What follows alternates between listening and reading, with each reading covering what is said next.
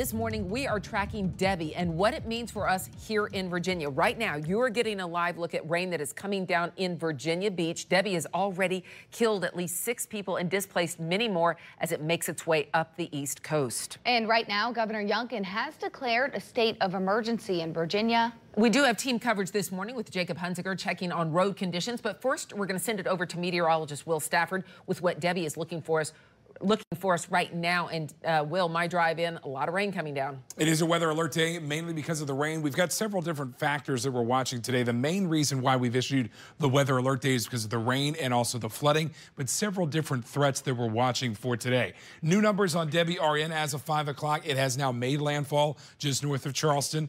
50-mile-an-hour winds, 65-mile-an-hour gusts. Really not any big variations there to the track. We've seen some scattered showers here locally this morning. The real steady rain is still down mostly into the Carolinas. We'll be watching that as it lifts up to the north, already starting to get in on that heavy rain and that steadier rain from Charlotte County back down through Halifax County, Pennsylvania County, and Danville. We've seen those scattered showers, more kind of the pregame show, if you will. That's what came through earlier on this morning. A little bit of a break right now, but then the steady rain comes in as we go forward through the rest of the day today. Mid-70s outside across the board for most of us, some of us back into the lower 70s. You're not getting rain right now. You definitely will by at some point in the morning today. Temperature steady as she goes back into the low to mid 70s as we go forward through the rest of the afternoon for today. We're also tracking a potential river flooding threat that's later on down the road and a severe weather threat for today. A busy day in the weather office. We'll break it all down in just a few minutes. Now let's send things out to ABC 13's Jacob Hunziker. He's live right now in Campbell County, keeping an eye on road conditions for you. Jacob, what are you seeing so far? That drive-in was not a pleasant one. Patty, Paige, Will, everyone, good morning to you. Yes, that drive in this morning, definitely a couple of slick spots, a little bit of rain that we ran into, and a couple of spots where we had a little bit of an issue kind of driving through. But so far this morning on US 29 in Campbell County heading towards Danville hasn't been too much of an issue. If you take a look at our dash cam, you can see the rain. It actually seems like it's slowed down in this current patch of where we're at as of right now. But in the last probably 5 minutes or so, it definitely was coming down a lot heavier. As Will touched on in the last couple of minutes, the south side is definitely going to be getting hit a lot harder early on this morning. That's where we're heading to right now to check on the conditions in Danville as the storm heads more towards the north. As I mentioned, as of right now, there hasn't been too many slick spots, just a couple of areas where we noticed a little bit of rain collecting on the roadways. Best course of action for you this morning, if you have to head out the door this morning, give yourself a little bit of extra time. Drive safely, drive slowly. We'll have more updates throughout all of Good Morning Virginia as we monitor those road conditions. We'll be back with you guys here in about 15 minutes or so. We're live in Campbell County this morning. Jacob Hunziker, ABC 13 News. All right, well, making sure they are ready. Crews on the south side have also been gearing up for whatever Debbie may bring. ABC 13's Sharice Hoffman takes a look at the preparations in place for today. As Debbie approaches, officials tell me that it's important to prepare early. They say that you should hope for the best and expect the worst. Public Works crews will start a 24-hour response shift. They'll be ready to go to flooded areas, down trees, river flooding, and any other issues that come up.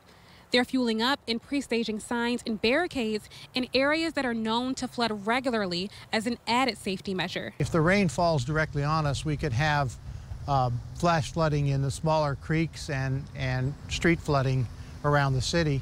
But if a lot of rain falls west of Danville, then the Dan River could rise, and then that's a different type of flooding. For those of you who live in flood-prone areas here in Danville, Public Works has sand available.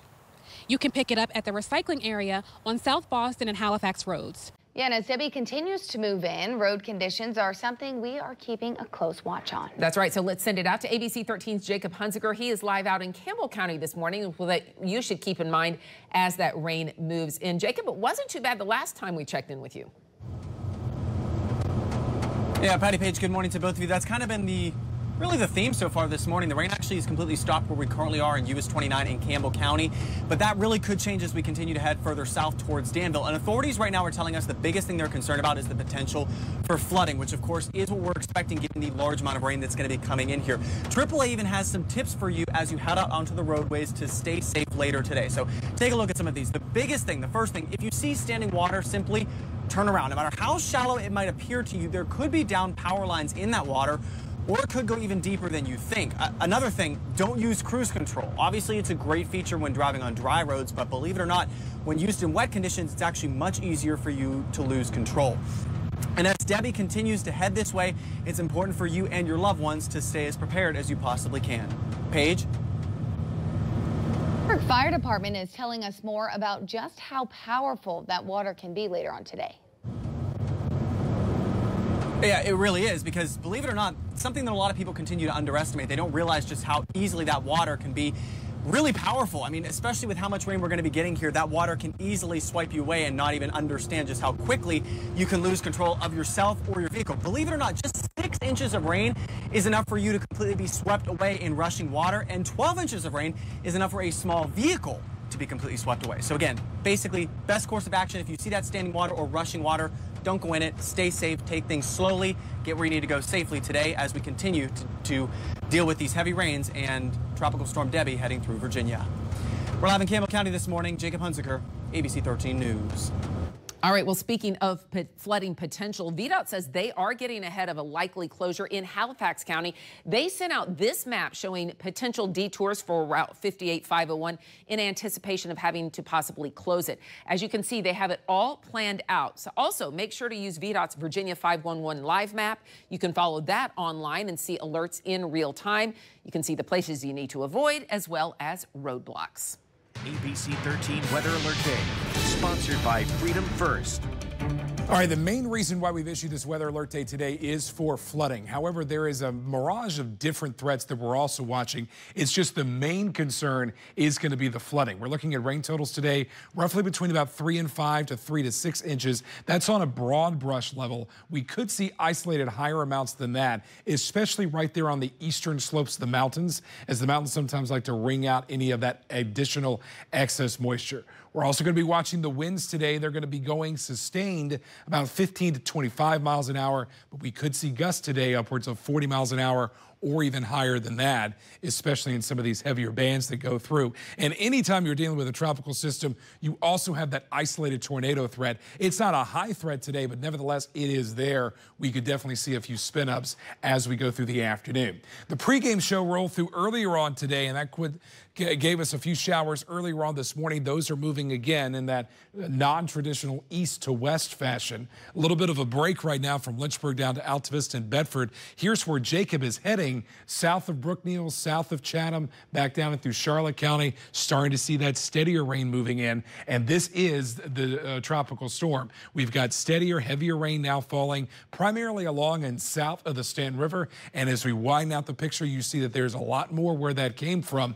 It's a little lopsided storm. Most of the time you see the heavier stuff on the eastern side. The steady and heavier rain are actually on the western side of this particular storm. So as it kind of rolls right up 29, we expect the heavier rain to fall on the western side of the center. On the eastern side of the center, that's where we could see that severe weather threat. Already seeing that tornado watch for the deeper red counties, and these two highlighted counties are actually a tornado warning. They've had several of those already this morning just outside of Raleigh-Durham. So the heaviest rain falls today and tonight. The strongest wind actually comes in later tonight with, again, the most widespread totals on that order between 3 to 5, 3 to 6. But like we said, there will be some of us, those isolated spots that get those 8 to 10 inch totals. So by around lunchtime, we'll start to see the rain moving in for everyone. Note the yellows, the reds, and the oranges. It's a widespread heavy rain event that will continue as we go through the evening. The drive home this evening is going to be a mess.